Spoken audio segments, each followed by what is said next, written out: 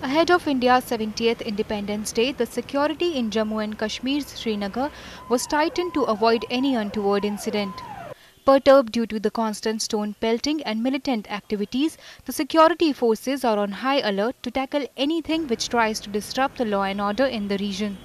While talking to ANI, Director General of Police SP Vaid stated that all the precautions and sufficient deployment has been made.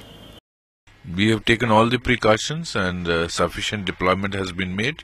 I'm sure 15th August will pass off peacefully and well attended in a befitting to the 15th August. There are reports and 15th August is a day when